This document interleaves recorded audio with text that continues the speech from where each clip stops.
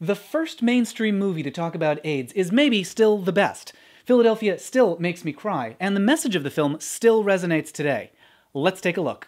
I was 13 when Philadelphia came out, too young to really get it.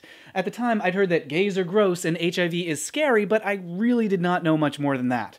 But I remember, around the time of this film, suddenly people started talking much more openly about HIV, even to kids. Magic Johnson joins Linda Ellerbee on Nick's Special Edition, A Conversation with Magic. I'll be talking with kids about life and what it's like living with the HIV virus. So what changed? Why were we suddenly more comfortable talking about it? I think this movie played a major role. It's kind of genius that they cast Tom Hanks, the every guy next door that we loved in Sleepless in Seattle and Turner and Hooch and Joe versus the Volcano. We love him. Even if he's playing the gay guy, gross, with HIV, scary, it's okay. And then the chemistry that he has with Denzel Washington is perfect. Even if you're grossed out by gay movies and uncomfortable talking about AIDS, which in 1993 describes a lot of Americans, you might be okay going to this film. The premise is that Andy, a successful young lawyer, is fired when his coworkers realize he has AIDS. What's that in your forehead, pal?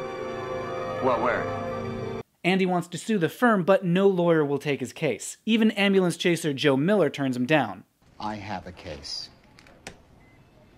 If you don't want it for personal reasons. Thank you, that's correct, I don't. Joe's feelings about Andy, and in fact, all gays, are clear. Those guys pumping up together trying to be macho and faggot at the same time, you know, I can't stand that shit. He's not alone. In 1993, only about 15% of Americans felt that same-sex relationships were not morally wrong. That's according to the National Opinion Research Center. But then, Joe starts to see something important in what Andy's doing. A higher purpose. Here's one of the first moments of the film that evokes goosebumps, when Andy's trying to convince Joe that there's been an injustice committed, one that cannot stand. This is the essence of discrimination. Formulating opinions about others not based on their individual merits, but rather on their membership in a group with assumed characteristics.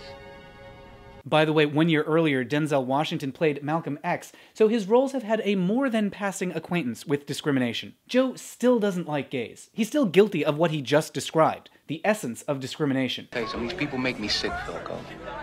But a law's been broken. You remember the law, don't you? But there's an important principle happening with Joe. You don't have to like someone in order to respect their rights. That's a lesson that some people still haven't learned today, ignoring laws to trample people they don't approve of. But Joe's belief that all men are created equal, words that were written in Philadelphia, is greater than his distaste. And then something starts to change. In the course of representing Andy, Joe begins to see him not just as a principal, but as a person. That bond grows slowly over a series of scenes that range from funny to goosebumps to I was crying uncontrollably. There's the time that they're dancing with their respective partners at a costume party, and suddenly, for a moment, you just can't remember what's so different about them. And then there's the opera scene. Andy puts on an aria for Joe. It's Maria Callas singing about how her home and family were destroyed during the French Revolution, and she was driven to ruin and despair. Brace yourself, because this scene completely broke me. I bring sorrow to those who love me. Okay, Andy's feeling the pain that his illness has brought to the people he loves. Ow. I am life. Heaven is in your eyes. In this part, she's singing about hearing a divine voice in the midst of her suffering. It's the embodiment of life that speaks to her, personified and given a voice, and it tells her, you're not alone, you're alive. Don't be afraid, because I, life, will sustain you even in your darkest hour. I am the God.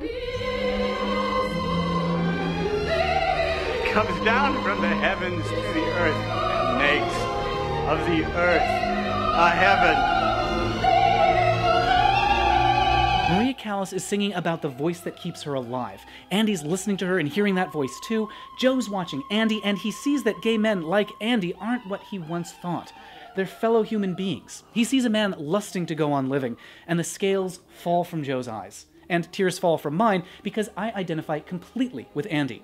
And when I look into Joe's face in this scene, I'm seeing the moment when someone who always thought that he hated me realizes that he doesn't. Whew. Later in the movie, Andy explains what it is that drives him. I love the law. What do you love about the law, Andrew?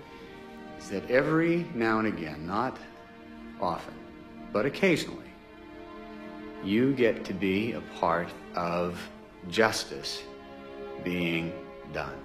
I love this line because it sums Andy up, and it sums up why Joe took the case despite his initial resistance when he saw that Andy had been denied the equal protection of the law. Remember those words that convinced him? This is the essence of discrimination.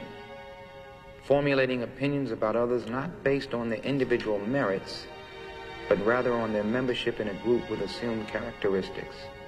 By the end of this film, Joe isn't just defending Andy in court. He comes to the hospital and literally gives him the breath that keeps him alive.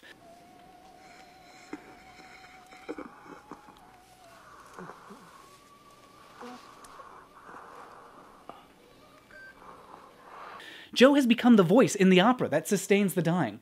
And if he can undergo that change, anybody could. Thanks for watching, and thanks to Sardonic Ally and Davion Gilliam for suggesting Philadelphia. If there's a movie you'd like me to talk about, you can tweet at me, @MattBaum, or leave a note in the comments. Subscribe here for more videos, and check out my podcast, The Sewers of Paris, for revealing stories about the entertainment that changed the lives of gay men. Now, if you'll excuse me... Oh, he's just my type.